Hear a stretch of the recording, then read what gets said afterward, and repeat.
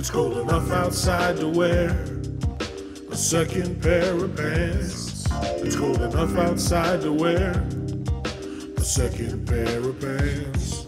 It's cold enough outside to wear a second pair of pants. It's cold enough outside to wear a second pair of pants.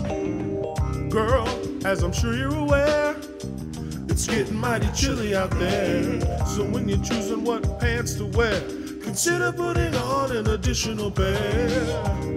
It's your decision to make, but just one pair is a major mistake. We gotta do whatever it takes, cause we're in the Northeast and we live by a lake. It's cold enough outside to wear a second pair of pants. It's cold enough outside to wear a second pair of pants. Thermal pants, that's an excellent choice. Yoga pants, gonna make that ass rejoice. Pajama pants, now you're talking player. Track pants, make a perfect secondary layer.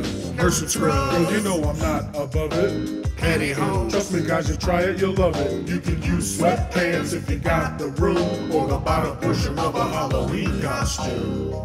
Damn, girl, are you wearing jeans on top of jeans?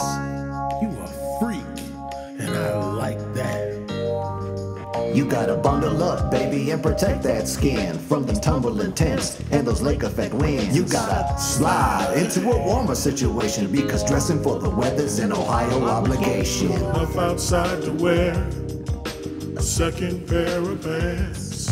It's cold enough outside to wear a second pair of pants.